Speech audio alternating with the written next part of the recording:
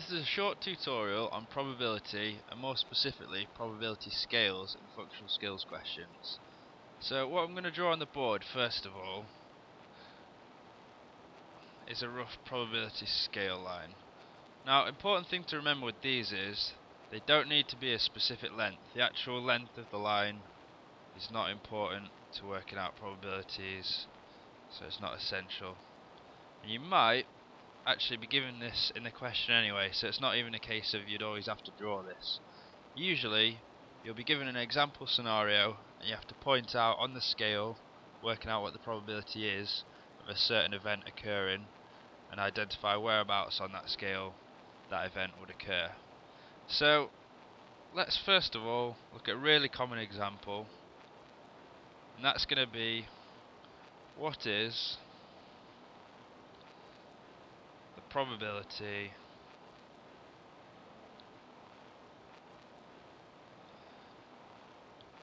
of flipping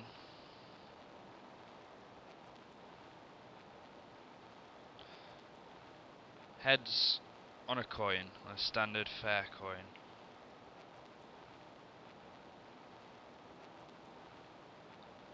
Okay, so that's your question. You've got to identify that on the scale. So the first thing we need to look at is how many possible outcomes are there. So on a standard fair coin, there are two outcomes because you've got one head or one tails on it. Then we need to look at which outcome do we want. We're just looking for heads, so that's only one out of the two possible outcomes. So if I write it's 1 in 2, or 1 out of 2, means the same thing, that's the chance of it happening. What we'd normally do if we're looking at probability is actually write that as a decimal. So first of all, 1 in 2 would be the same as a fraction, so the chance of it happening is a half, 1 over 2. But as I say, it's more common that we'd write that as a decimal. So we need to convert that to a decimal by doing top number divided by bottom number. That's explained in more detail in our specific tutorial on converting between fractions, decimals and percentages, if you're not sure exactly why that works. So I'm going to bring the calculator up and do 1 divided by 2, as I've just said, and that gives you 0.5 as your decimal answer. So 1 divided by 2 equals 0.5. So that is the probability of flipping heads on a fair coin as a decimal. It's 0.5. So I'm going to go back to the scale now, and what you always need to label on this probability scale is the far left side at the end. That is always, no matter what, going to be a 0. And on the far right hand side, again, that's always going to be a 1. What that tells you is a 0 on the far left, that means the chance of something happening is impossible. It can't happen. And the far right hand side is the opposite of that. It means it's a certainty to happen. So therefore anything in between that is either it's unlikely over this side and it's likely over this side. So it's just about how likely or unlikely something is. In this case, we found out that the chance of throwing a heads on a fair coin was 0.5, so that's going to be directly in the middle. And possibly the question would just require you to put an arrow down and say that's how likely something is to happen using your probability scale. So that's one typical example. We're going to go on to look at another one that's also common. We'll make a new scale for this. So like I said before, this could actually be given to you anyway, this line in the scale. If not, just draw a simple line and don't worry about what the length of it is.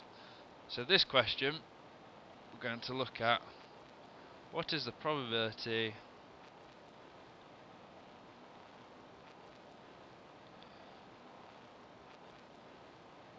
of rolling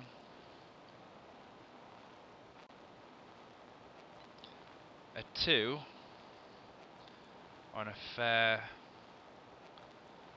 die.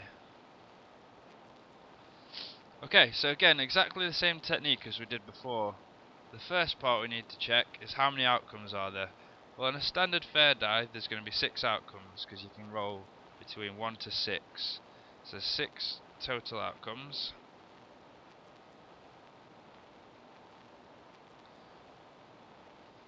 And then again, how many are there that fit our criteria that we're looking for? So there's only 1, 2 between 1 to 6. So it's 1 out of 6 this time. So again, that's it written out normally. We can write that as a fraction then, so 1 over 6. And then again, it's common practice to change that across to a decimal. So that'd be 1 divided by 6, top divided by bottom.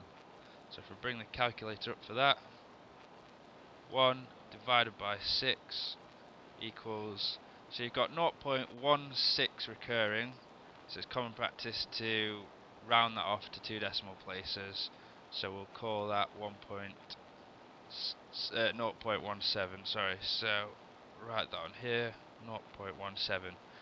So again, that's the probability of this event occurring as a decimal, and now we just need to indicate that somewhere on our scale.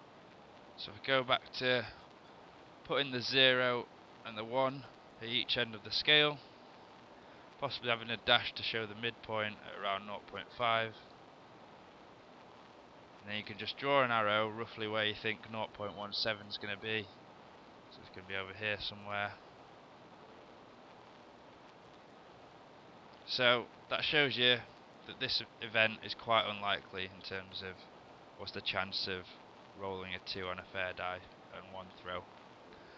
And that is probability. That's the end of the tutorial.